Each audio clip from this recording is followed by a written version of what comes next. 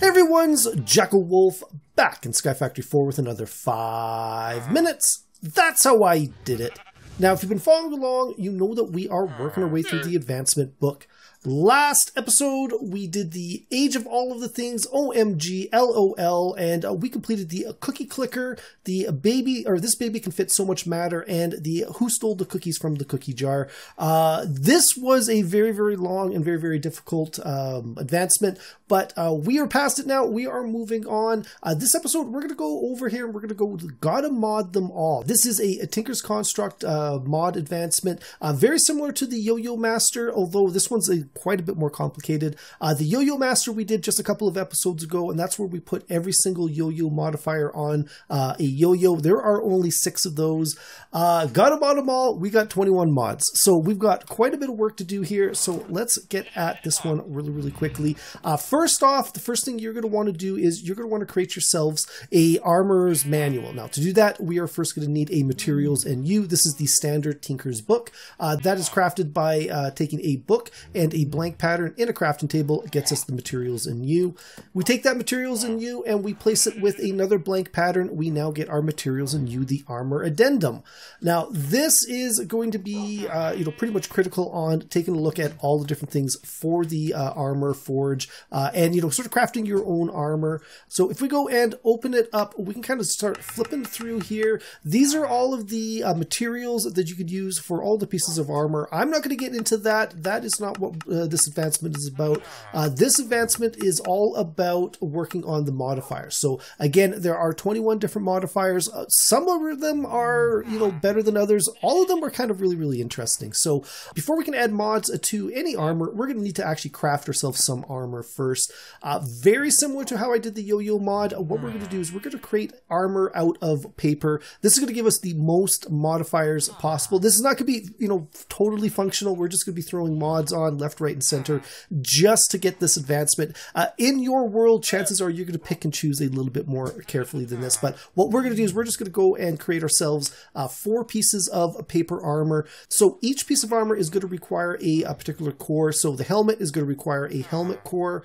The chest plate is going to require a chest plate core. The leggings are going to require a leggings core. And then the boots are going to require a boots core. Very, very simple. I think we've done this before. Each of these armor cores are going to require a armor plate and a armor trim pattern. So we're going to go and take the armor plate up there. We're going to go 1, 2, 3, 4, and I am really, really low on material. We're going to take that armor trim, and then we've got 1, and I am short. Do I have any more paper in here? Yes, I do. I got 8 more pieces of paper. Worst case scenario, I can go over to my sugarcane and grab a little bit there. We'll throw that in there and we go up. So 1, 2, 3. We are 1 short. Give me 1 second, guys. I'm going to be right back. There's our 4th paper armor trim. So what we're going to do is we're going to come over to our armor forge. We're going to go click on the helmet. We'll take the helmet. We'll take the paper armor trims and the paper armor plates. There we go. There is our paper helmet. We're going to take the chest pattern. I'm going to flip that over. There is our paper chest plate. We're going to take the leg core, and there you go. There is our paper leggings. And then last, but certainly not least, we're going to take the boots core, and there you go. There are our paper boots. We're going to take those down. We'll flip back over to our repair and modify section.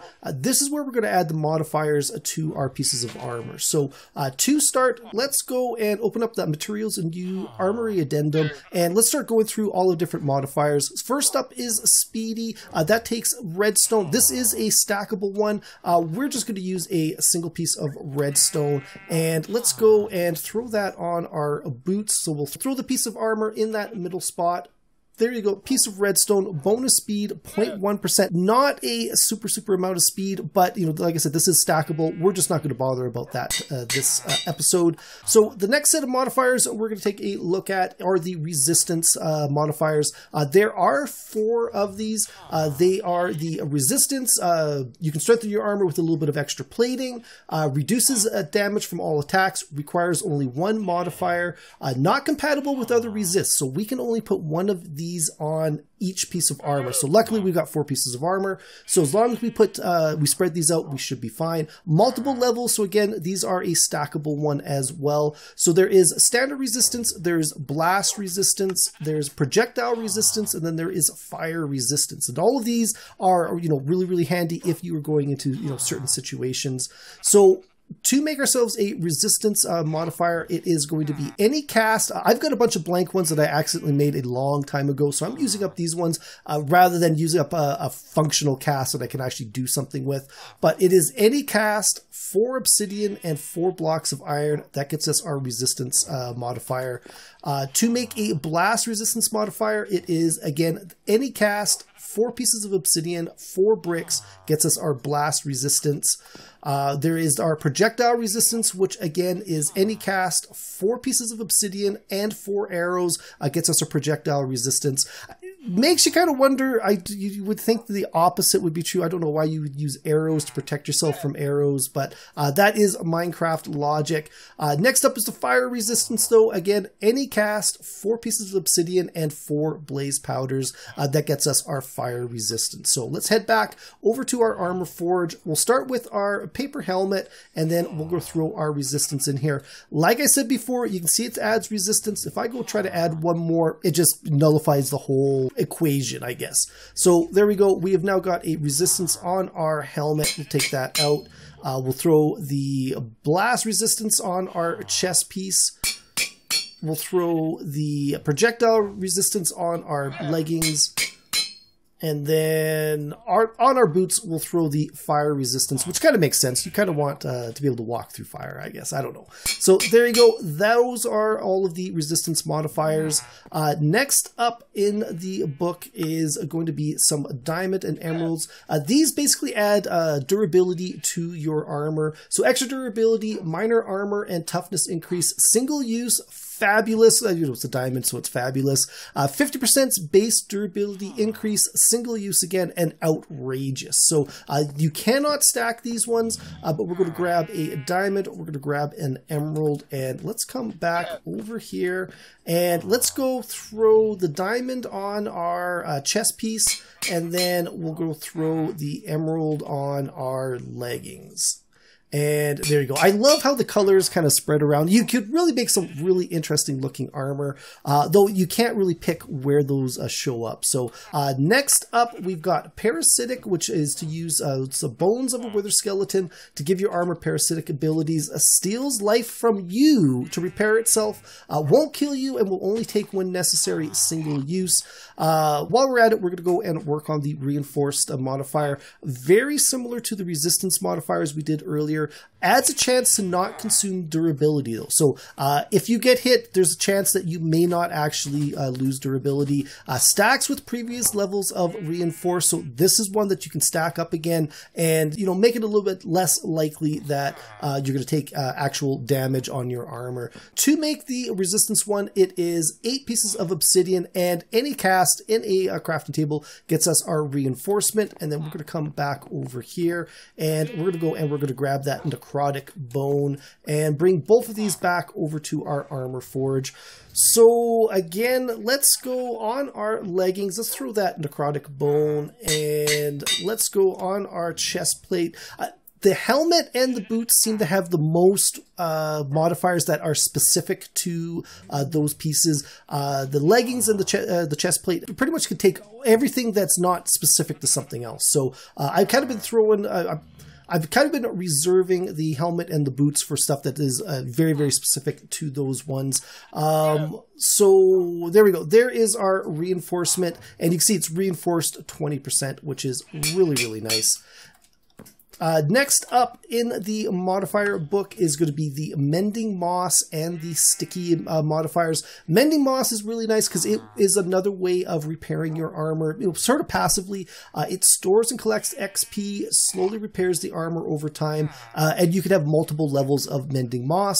Sticky slows enemies that attack you directly, single use. So basically any mob that hits you directly is going to get slowed down, which is kind of cool. To make make mending moss, we're first going to need to make ourselves some mossy stone. To make mossy stone, it is simply a piece of cobblestone and some vines.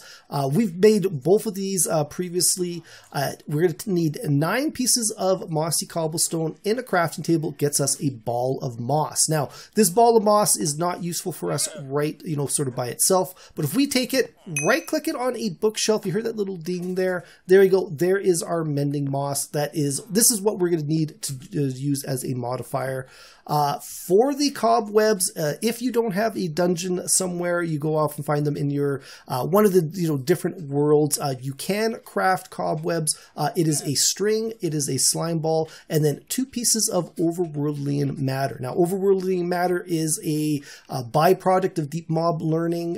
When you're running the polymer clay through the simulation chamber, you get overworlding matter if you're using a overworld mob data module. So we've done this before. I'm not going to get too far into it, but there you go. There is our cobwebs. We only need 1, so I'm just going to reserve 1 right there. And let's head back over here.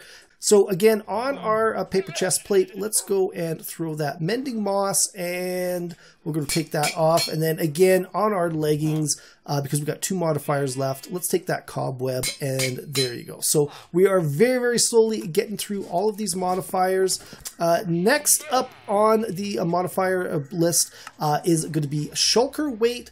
Smearing some popped chorus fruit on your armor should give you a much stronger jump. Be careful on the landing though. So each popped chorus fruit increases jump by a small amount. It does not protect against fall damage. A single level. So again, I think this is a little bit of a stackable thing. You can get a little bit more of a jump boost out of it. And then we're also going to do the Soulbound. A perfect match. You love your armor. Not even death can part you from it. Soulbound is... The gravestone mod kind of makes Soulbound a little useless, though I guess if you've got a really, really good set of armor and it saves you going, finding your grave, and getting your armor back. So armor remains in your inventory after death. Single use does not require a modifier. So this is good. This does not take up a modifier slot, which is really, really nice. But we've got both of those over here. We've got our popped chorus fruit, which we get from our ender sapling, which I don't even think we can see it from here. And then our nether star, which was something else we got from deep mob learning. So let's go. Okay, we've got quite a few modifiers on the helmet. Let's go and throw that nether star on there. That is now Soulbound. And then let's go on the boots, because again, we are running out of modifiers on the other guys.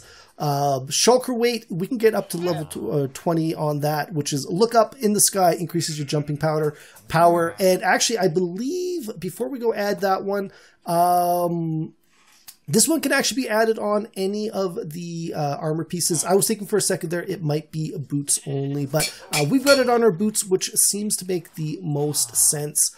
So next up, we have got Concealed, which is to apply some invisible ink. Will render your armor invisible to the naked eye. Purely cosmetic. This is nice. I kind of wish I could add this to my glitch armor, because every single episode I am flipping my glitch armor on and off, because I don't, when I'm in my first person view, I like to, you guys to see my skin. The glitch armor is not the nicest looking armor, but it gives you creative flight, and creative flight is a really, really great thing. I wish I could apply this to it, but if you're in a similar position and you want to just have your regular skin showing but still wearing armor, you could add this invisible ink modifier to it. Also, there's going to be Amphibious. This is something that is specific to the helmet only. It is going to store oxygen over time when equipped, uses stored oxygen when underwater, can only be applied to helmets, and then a single use. So very, very good if you are going, very nice if you've got one of the world types where you're completely submerged underwater. To make the invisible ink, it is a glass bottle, a piece of lapis lazuli, a piece of glass, and an ender pearl. That gets us invisible ink. To make the next mod, we're going to need to make ourselves a couple of pieces. First up is going to be prismarine crystals. I do not have prismarine crystals in my world yet. We can manufacture them from prismarine shards. To make prismarine shards, we're going to need a little bit more of that overworldian matter and a piece of nether quartz. That gets us 2 prismarine shards. We're going to take those, we're going to run them through a crusher. There's a couple of different ways of doing it. Crusher's one I just actually had right here over in this area. So we've run it through the crusher. We've got 4 prismarine shards, and we're just going to go and grab our 2 pieces of glass and come back over to our modifiers. So again, you know, this one here was helmet only. We're going to take our prismarine shards and 2 pieces of glass. Now, you can't stack them together. They've got to be spread out, but it doesn't really matter which order they're in. As long as you've got the 2 pieces and the 1, there you go. There is our amphibious on our helmet. And then let's go and, you know what? On the helmet again, let's go throw that invisible ink. And you can see it actually disappears right from that preview there. I kind of, maybe I should have left this one for the end. But we throw that up there, you see you can't see it. We throw on the other stuff, you can see it's there. So 6 and 1/2 dozen the other.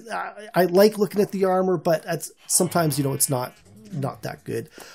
Next up, we're getting very, very close. We've got the power gauntlets. Now, the power gauntlets, there are powerful, dexterous, and telekinetic. Powerful increases attack damage, can only be applied to the chest plate, cannot be applied with telekinetic or dexterous, and single use. So here's our first little problem, is we can't have multiple gauntlets on the same piece of armor, and the only piece of armor can go on is the chest plate. So I've got a couple extra chest plates that I've built before, so we can actually use these. But powerful increases attack, dexterous increases attack speed, and then telekinesis increases reach distance. Attaching this gauntlet of far reach should give you magical powers. Specifically, you'll find that you can reach things from further away. So I guess if you're mining or something like that, you could actually interact with blocks a little bit further away than if you didn't have it. So each and every one of these gauntlets is going to require a gauntlet base. To make a gauntlet's base, it is a piece of leather and 5 pieces of iron. We're going to take the first gauntlet base, we're going to throw it into a crafting table with 8 pieces of quartz. That's going to get us our gauntlet of power. Very, very similar to get our gauntlet of dexterity. It is the base gauntlet and 8 pieces of redstone. And then last but not least, to get our gauntlet of far reach, it is going to be the base gauntlet, 4 lapis lazuli and 4 eyes of ender. That gets us our gauntlet of far reach. Let's head all the way back over here. This is getting longer and longer to get back and forth. Before I forget, we're going to go chest plate, and I'm going to pull my obsidian chest plate from really, really early on. And then I had a wooden chest plate that I think I was just messing around with stuff. Again, I probably did it in an episode. I don't even remember. This is episode 61, I believe. We've done a lot of different stuff in our various worlds, but we're going to take that first paper chest plate. Let's go put that gauntlet of far reach on there. And you can see it actually changes the little bits down at the bottom. I never really thought of them, but those are the little gauntlet bits right there. We'll throw the gauntlet of power on the wooden chest plate, and then I'll take our obsidian and our gauntlet of dexterity, and we'll throw that one on there. Now, this is just so we get the advancement at the very end. It would be nice if we could apply all of them to all of our armors, but for now, this is kind of how we got to handle it. Next up, and we're getting really, really close to being done here, we are going to go and open up our book. We've got High Stride and Frosty and Glowing. So actually, High Stride is way down here. This is another one that is a boot specific. So while we are here, let's do the High Stride first.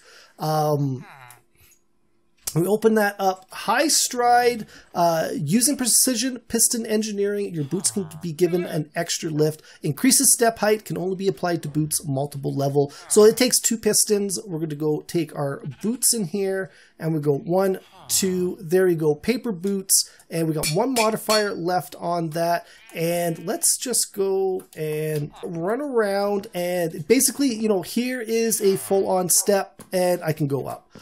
If I see, there you go, that is a full-on 2-block step.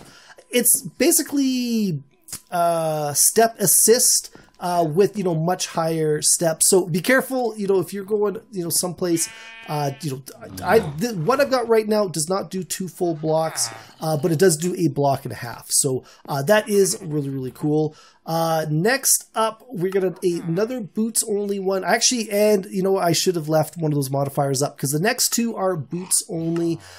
We got frosty and we've got glowing. Attaching something super cold to the soles of your feet could be cold enough to freeze water. Maybe doing it again can make you more powerful. Freezes nearby water, negates damage from walking over hot surfaces, can only be applied to boots, multiple levels. Then glowing, some glowstone and a magical ender eye. Obviously this sees the light level. Places a light source on low light level, can only be used on boots, cost of durability. So to make that, we are first going to need to make ourselves some packed ice. So we have a froster. We built this quite a while ago when we were working on our menagerie of mobs with the seeds and all of that. Basically, I've got some water being fed into it. I've got it turned off right now. We can select which one we want. We want the packed ice. I'm going to turn it on. As soon as that's done, there you go. There is our piece of packed ice. We're going to take that packed ice. We're going to take 2 pieces of packed ice, 2 lily pads. That gets us our frosty souls. And then the next one we've got is the glowstone dust and the ender eye. And this is going to make the boots drop light sources in places that are too dark. So let's come over here and there we go. I'm still wearing them. We're going to go throw the boots up there. We'll throw the frosty soles down, and I believe it won't let us add this because, yeah, not enough modifiers. So that is my mistake. So we'll do the frosty soles on this one. We'll come back out here. I know I've got some more boots, and let's grab those obsidian boots that we made quite a ways ago, and we're going to go throw the ender eye. Again, we can't stack it up. We got to go and spread those out. But there you go. We've got obsidian boots. And I've just made the advancement. Gotta mod them all, which is actually kind of surprising because I want to say I am 2 modifiers short. And 21 out of 21. Okay, guys, so that is really actually kind of surprising. I just went and double checked, and yeah, we've done 21 mods. When I was testing it out, I must have did these in a different order because I did not get that advancement until I'd gotten these last 2. I know this is getting to be a little bit of a long episode, but let's finish off these last 2 modifiers here for the armor. First up is polished. This has actually been a question that somebody's asked me quite a ways ago on how to use this polishing kit, so that's a good option to do that. And then embossing, which is a way of modifying your armor. And actually, let's go. Every armor needs a good polishing once in a while. You wouldn't want to see it rust, would you? Applies the same toughness level of the material used to the armor. So whatever material we make the polishing kit out of, it's going to take that toughness and apply that to the piece of armor that we use this on. It is not going to swap over the traits though. Embossment is sort of the opposite. It adds the traits of a particular material and a part, but not the toughness of it. So here's a way to kind of modify an existing armor. What we're going to do is we're going to grab that piece of sand and then we're going to grab the rest of this stuff. So I've got some Manielium already cooking over there. That's what we're going to go and make our polishing kit out of. And then we're going to need the rest of these materials to do this. So let's head back over here. And to make a polishing kit, I've got a polishing kit pattern. That's something you can just, make with your pattern. I've got some Manielium from when we did the yo-yos. We're going to go click that on. This is going to make us a Manielium polishing kit. Now, this is going to allow us to get the toughness of the Manielium into the paper armor. And there you go. So we're going to take that out. We're going to come back over here. Now, I don't believe this is an actual modifier, but we're going to take the helmet. If we look up here, it's got a toughness of 0. We're going to take the Manielium polishing kit and a piece of sand, and there you go. We've now got a toughness of 3. So we're taking the toughness of the Manielium and applying it to the helmet without it actually being made of Manielium. So there you go. That one is really, really easy. Next up, let's go and we'll do the paper leggings. So we're going to take this Manielium plate. We're going to add it up here. And you can see it's already given us the trait of prideful. It's given us a little little bit more durability, and it's increased the toughness a little bit as well, which is really, really good. We can go one step further though, and we can use this Manialium plate to emboss it to the Manialium. So we're going to need the green slime crystal, we're going to need a blue slime crystal, we're going to need a magma slime crystal, and then we're going to need a block of gold, and then we get that additional embossment. Doesn't make a lot of sense when you start with paper. But say you had, you know, a different material and you wanted to bring in a statistic for it that was, you know, worse than what you've got. So you don't want to swap out pieces to make it worse. You just want that trait that's going to make it the trait better. So this does not make a whole lot of sense from a strategic point of view to go from paper to Manialium and not take that Manialium trait, or not take that Manialium durability. But there are cases where you're going to want this because the existing one is better than the durability of the one that you're swapping in there. So there you go. There is our paper leggings, and we have now got that advancement in our advancement book. Got to mod them all.